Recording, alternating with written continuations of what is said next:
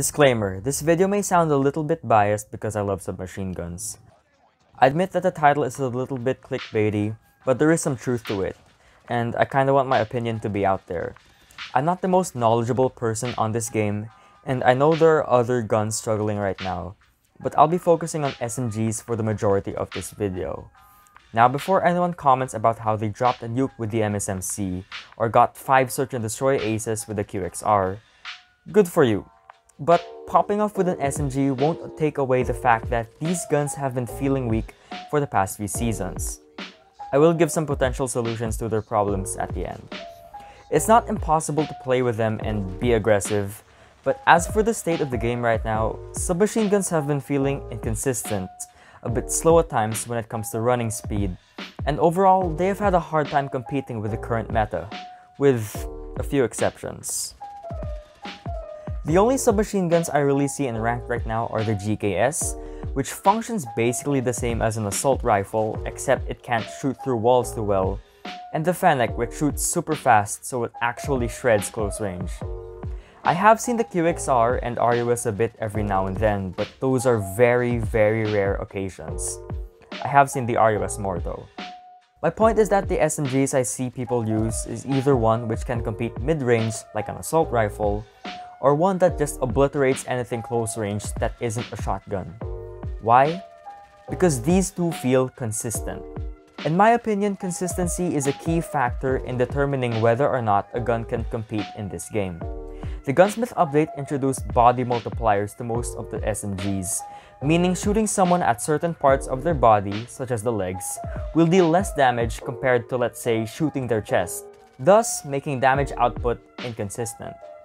I know in the past, some SMGs already had this feature, such as the QQ9, which dealt less damage to the legs, but the Gunsmith update turned it up a notch. If you hit someone's arms and hands with the QQ9, you deal less damage, so your potential 4-shot kill remains a potential, and rarely a reality because your enemy's hands are in front of them when they hold their gun. If you hit leg shots with the MSMC, even close range, you could end up getting 5-shot kills. There are exceptions, of course. The HG40 used to be one, however it got nerfed.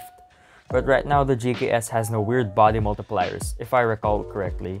So that's why it feels consistent but not overpowered due to its slow fire rate.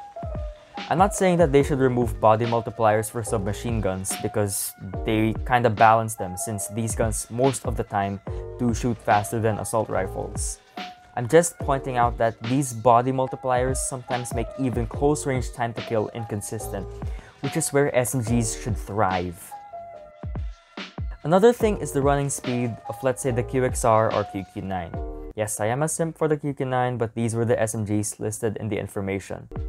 I don't know if this information still holds up to this update, but a month ago, Path tested that they have similar sprinting speeds to assault rifles like the DRH and the LK24. They do, however, have faster strafing and base ADS speed than these rifles, but I just found it odd for these submachine guns to run as fast as a weapon that can beam you across the map. Not talking about the DRH. Add this to the couple small movement nerfs they added over the past few seasons, which I won't really go in depth into, the Dead Silence nerf, which ended up nerfing stealthy flanking, and you've got aggressive gameplay that can feel sluggish at times. Now, I have been comparing SMGs and assault rifles quite a bit in this video. I don't hate assault rifles by any means. I hate the 3-shot assault rifles, I'm kidding. But seriously, I don't hate assault rifles. I just think that they shouldn't be easily outperforming submachine guns in the close range area. I did think that submachine guns back then were kinda overpowered because you could take close and long-range gunfights with consistency and mobility. Beaming somebody across the map during Season 7 with a cordite while strafing felt kinda cheap, especially since that gun also had insane hip fire for those close-range encounters.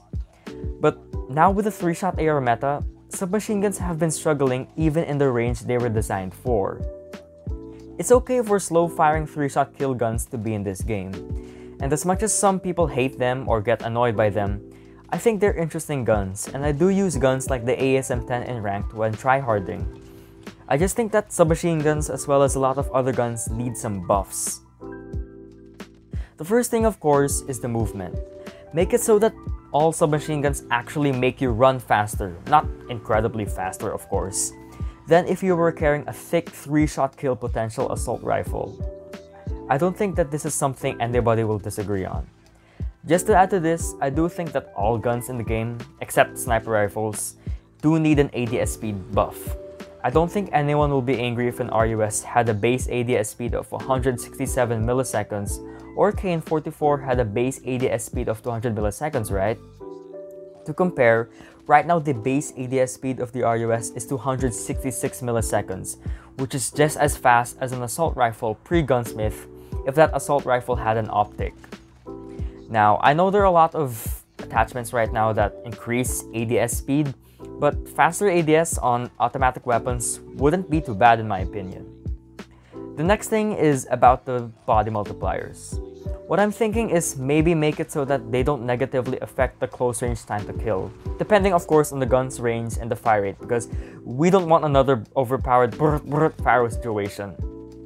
Maybe some range nerfs as well on some submachine guns to balance this out. This will make it so that submachine guns become more consistent at close range, but they would still be outgunned at longer ranges. For Dead Silence, to be honest, I can't think of a solution right now about it. You guys can leave that in the comments below. That is pretty much it for my little rant and some proposed solutions to make submachine guns stronger. I don't want them to be overpowered laser beams, I just want them to be a little bit more viable, especially in this meta. I don't want to start any fight or issue with anybody, so if you have any opinions, feel free to kindly express them. Thank you for watching.